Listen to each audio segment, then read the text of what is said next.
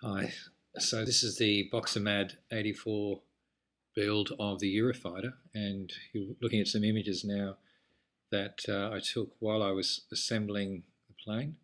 I seem to really enjoy these plane assemblies out of depron recently, and very satisfying to put together, to see something come from digital information and flat form foam into a three-dimensional flyable plane very quickly.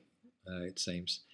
I like Boxer's designs because of their simplicity and the way you can put them together easy, and yet the result is as good as some of the more expensive planes I've built. That was the Hobby King fan jet combo that I've installed, 70mm fan. You can see twin carbon fibre spars there. I struggled to find two, one's square and one's round, hollow tube. The fit went together very well.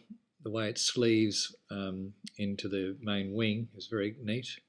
These are the thrust vectoring elevators, which are tied into the rear with a dual linkage from the servos, which you'll see in a minute. It's taping together the nose for gluing.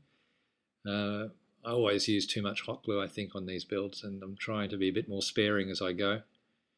Just using a turn-G radio with this setup with the ER9X firmware. And there's the completed build with the KF2 airfoils attached. And here's a bit of video of the plane just in rotation, so you can see a bit of a walk around.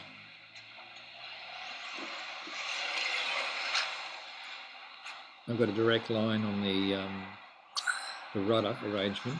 That's a little cable tie through the wing to kind of keep the very thin control rod that I had from flexing too much. Works pretty well. I've taped up the nose and the canards a bit just to reinforce them, and I've used a bit of tape on the base. I thought of using polyurethane to seal the bottom and the rest of the plane, but I'll wait till I Maiden it before I go any further with it. I think I've already done enough. There's the air intakes looking down the centre. You can see the bamboo stakes will block airflow a little, but I can't imagine it really hurting. That's it. Thanks for watching.